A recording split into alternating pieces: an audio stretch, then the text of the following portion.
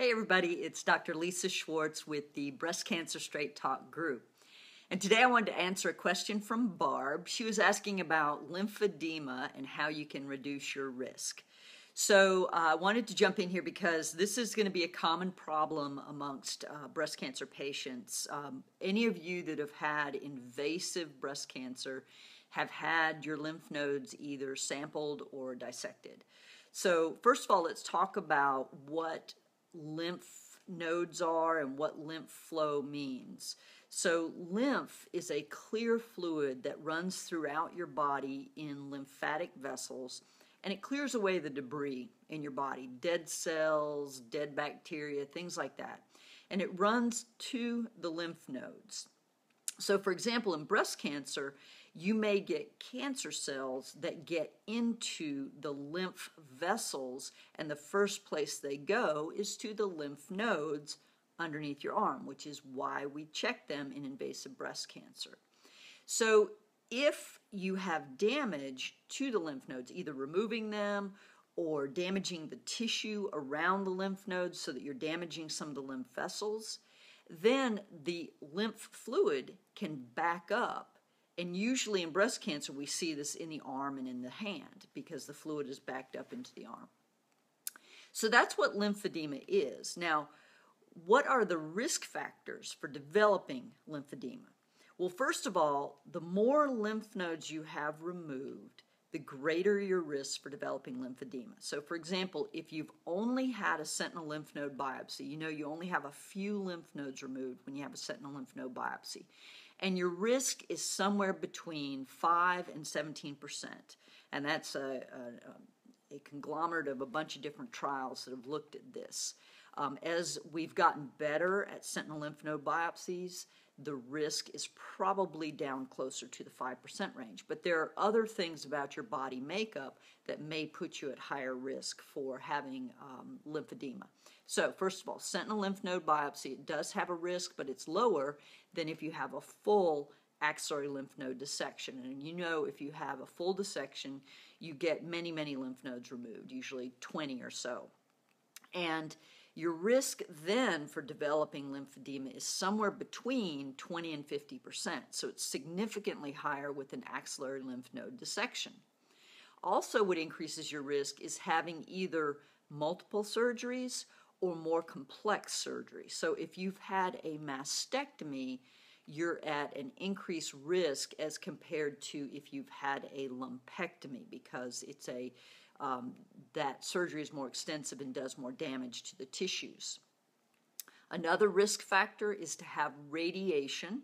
Now, whole breast radiation, where you're just getting the lower level of lymph nodes, increases your risk only slightly, but if you have to add radiation to the lymph nodes, where they're adding a special field to treat the lymph nodes underneath the arm and usually right above the collarbone, which are the supraclavicular lymph nodes, then you're getting more damage to the lymphatic vessels in that area, and that definitely increases your risk for developing lymphedema. Chemotherapy, we don't really know if chemo itself increases your risk, but certainly chemotherapy leads to weight gain in a lot of women with breast cancer, and weight gain is definitely a risk factor for developing lymphedema. Another thing that could happen is, and when you have your surgery, they will warn you not to have your blood pressure taken in that arm, not to have needle sticks in that arm, not to have your blood drawn, not to get shots in that arm. And the reason is that any injury to that arm or any infection in that arm can then bring on lymphedema. So you want to avoid that. Now, there's some controversy over how much plane travel, flying in an airplane, affects your risk for lymphedema. If you're at low risk for lymphedema in the first place, flying in a plane may not necessarily increase your risk at all. But if you're at slightly higher risk, it can't hurt to put on a compression sleeve when you fly. And this will be something that can be recommended to you by a physical therapist who specializes in lymphedema treatment, which brings us to the next session on what can you do to reduce your risk, knowing what the risk factors are. And so the first thing is that if you can see a lymphedema physical therapist before your surgery, that's ideal. And usually they'll take measurements of both arms so that they know as soon as the slightest amount of swelling develops. Another thing they'll do is give you some very specific stretching exercises to do that start about a week after your surgery. And these stretching exercises do a couple of things. Number one, they help to prevent the lymphedema, but secondly, they also help to improve your range of motion in the shoulder. And many of you who have had surgery on the arm know that you can develop even a frozen shoulder after surgery. So these exercises help to prevent that. The other thing that you need to do to reduce your risk is to do anything to prevent an infection in your arm. So if you get a cut in their fingers or anywhere on the arm, be sure to treat it aggressively with antibacterial Neosporin, or the first sign of infection, you need to tell your doctor so you can get on some antibiotics, but you need to be very diligent about that. And avoid cuts if you can. If you work in the garden, be sure to wear gloves, things like that. The other thing you need to avoid is extreme overuse of that arm. So really heavy lifting, having the arm compressed, or having the arm exposed to extreme temperatures. Any of those things can damage the lymphatic vessels in the arm and lead to lymphedema. You can do gentle strengthening exercises of the upper extremities, and I would have a physical therapist direct you in that. But there have been studies that shown that gentle weightlifting is okay. We used to tell women not to lift anything heavier than a phone book. Well, not only do we not have phone books today, but we actually have found out that you don't really need to limit your exercise to the upper extremities by that extreme, okay? And then the last thing you can do to reduce your risk is that if you need to lose weight, do so, because being overweight can increase your risk for developing lymphedema. And that risk of developing lymphedema can happen at any point after your treatment.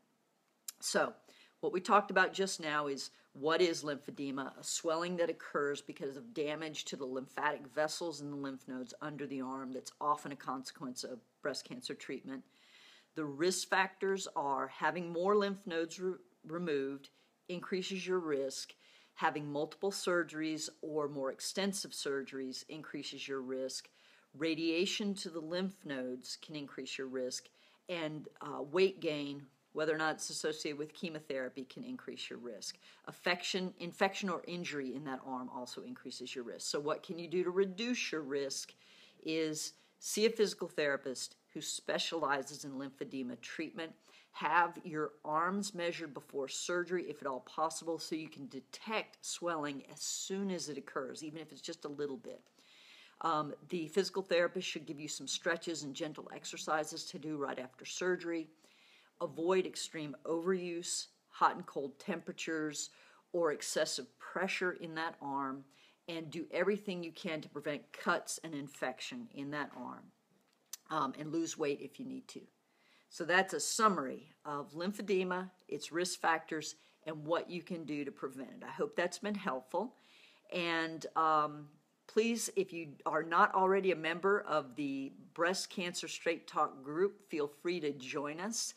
The month of October is Breast Cancer Awareness Month, and things are really happening in the group, and you'll get a lot of your questions answered.